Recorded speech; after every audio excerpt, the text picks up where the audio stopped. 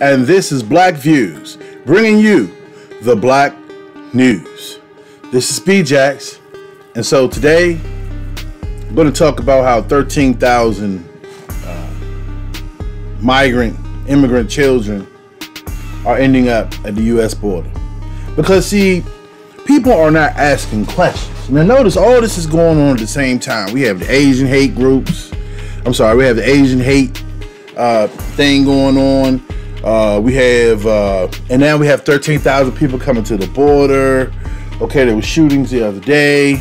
Okay, so is this under our nose or what?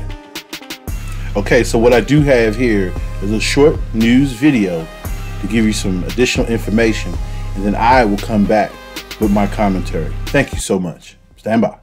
Some unaccompanied migrant children stopped at the U.S. border are due to arrive today at a new temporary detention center in Dallas. The U.S. is holding some 13,000 unaccompanied minors after a surge in arrivals that began in January when President Biden took office. The rush to open new holding facilities suggests the new administration was not ready for this migration, and critics say it should have been. Maria Villarreal is in McAllen, Texas. Maria, what's the president saying about this? Well, good morning, Anthony. The president had his interview last night, and his message was clear to migrants: don't come. And his reasoning was, quote, we're in the process of getting things set up. But still, people are coming by the thousands, many of them children that will end up in temporary facilities like this one. But as the government continues to get things set up, crossing the border is just the beginning of a journey that could be very long and confusing.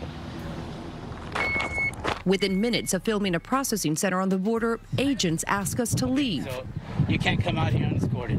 Please stop filming. The media's access to federal-run sites has been restricted, making it harder to understand how the process is working. But under a bridge that connects Mexico to the United States, we were able to see dozens of children and adults waiting for processing. Families are given water, snacks, and foil blankets while they wait to officially enter the system. The unaccompanied minors are first held in short-term centers like this. The only pictures provided are from the government. But lawyers tell us children are going hungry, some showering once in 7 days and in conditions so overcrowded that they had to take turns sleeping on the floor. To get the children out faster, makeshift shelters like this one in Dallas are opening up. But it's not just migrants crossing illegally that are testing the system. A Brownsville parking garage a block from the border has been converted into a welcome center for migrants who have crossed through a port of entry and have been processed by the federal government. When migrant families arrive, they first come to this step with the city of Brownsville, and the folks here help them contact their families and start providing transportation either by bus or by plane around the country to reunite them with their families and friends wherever they're going. Once the government is able to locate relatives here in the U.S., some of the children who made their journeys alone are reunited with their families, leading to moments like this in Los Angeles. A mother and her 5-year-old hugging for the first time in more than 4 months apart. We've showed you what it's like to cross the border. We've now showed you what it's like in some of these facilities. Now the next step is to fight for your asylum in these court cases or in these court hearings. And that's a process that is overwhelmed as well. That system is overwhelmed. Some families telling us they are waiting years to have their cases heard in court.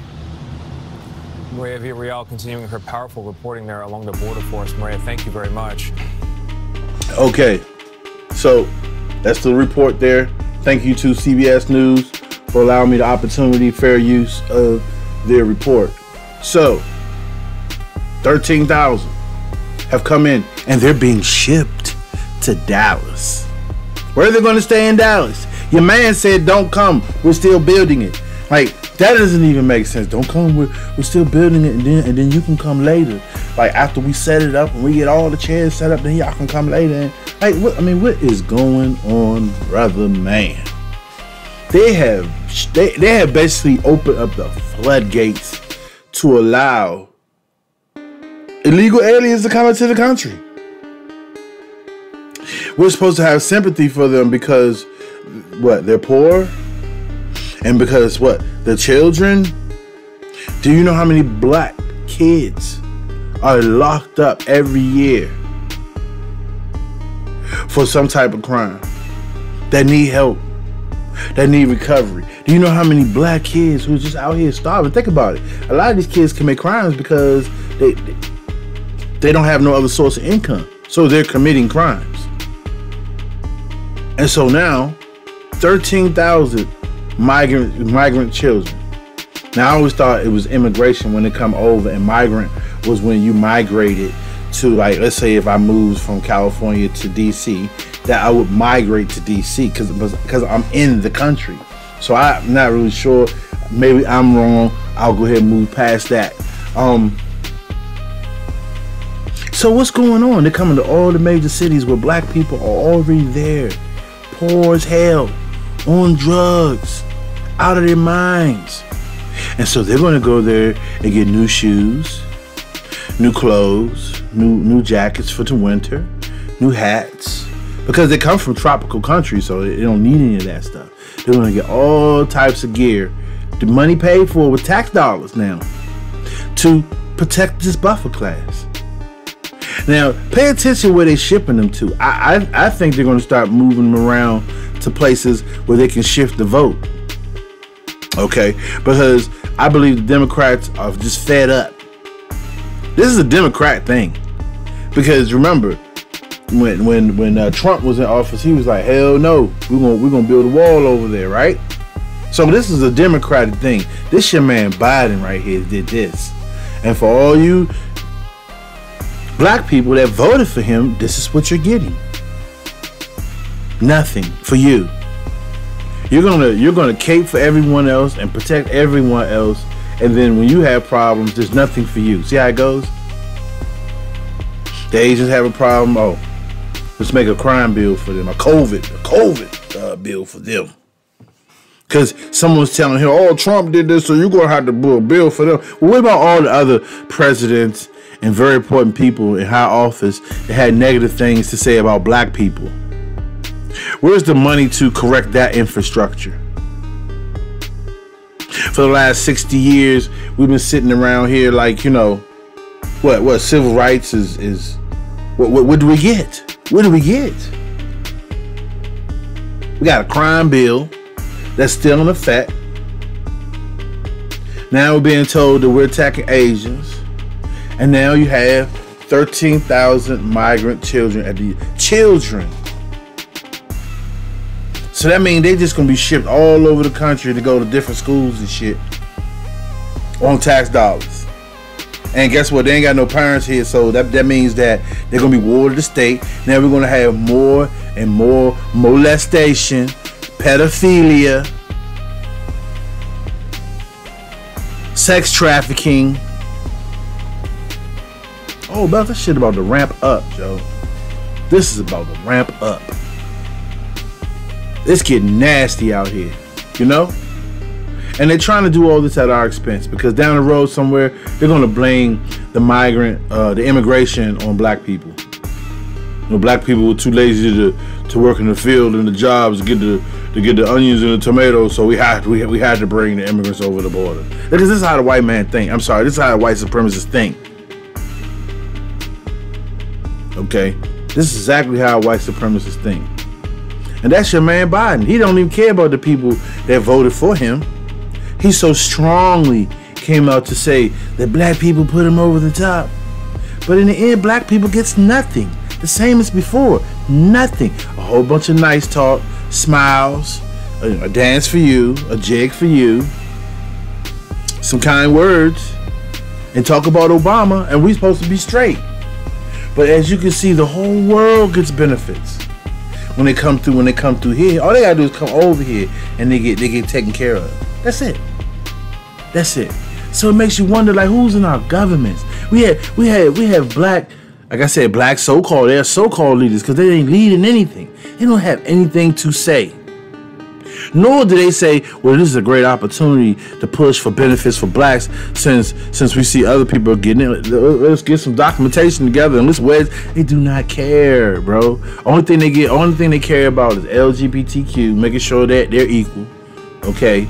and they care about you know, that's what else?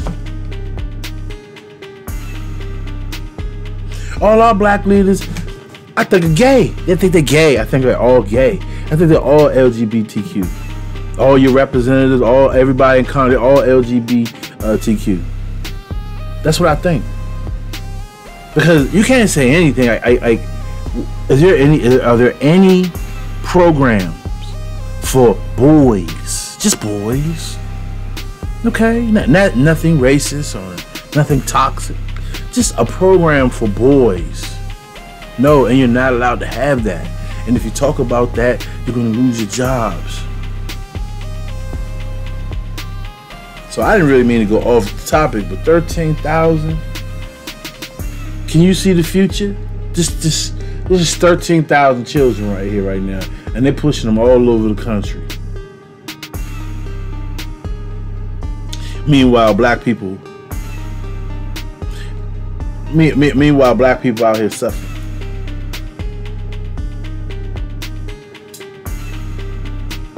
Black people out here don't have money for their own mortgage or their own rent, and there is no institutions out here to help that. If you listen to that little video snippet, did you see where the guy said, yeah, they go through here and they help them off here once they check in, and like they have a support system for them, and then get in contact with their family members so that they can be. Who does that for black people? Can you imagine, like, right after slavery, you know, they had these lawyers and shit set up to talk about how bad conditions were, and that then they put a system together to connect all the black families together, and then make sure that you know, that the children have shoes on their feet, and they're gonna get a pair of Nikes. You see what I'm saying? While black kids got bobos out here and shit. You see what I'm saying? Like just think about it. I want you to just think about it. People saying, oh, they're children, but we got our own black children. We have our own black children upon which nothing is ever done for. And then when they tell the report about these kids being under the bridge and they're processing it, the conditions are bad. Hey, you came over the border. You're outside in the woods and shit.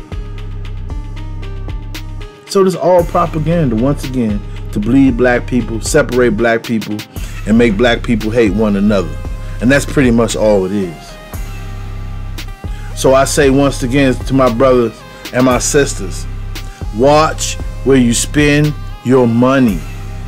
Seek black businesses. Seek black transactions. Make black friends. So what, a motherfucker don't say nothing back. Move on to the next black person that looks friendly. You must communicate. If you do not communicate, we will certainly die. Come on, stop the bullshit. Some of y'all too old for this. Any man over 18 that's afraid to say good morning or hello to another man, we have a problem, and we do have a problem.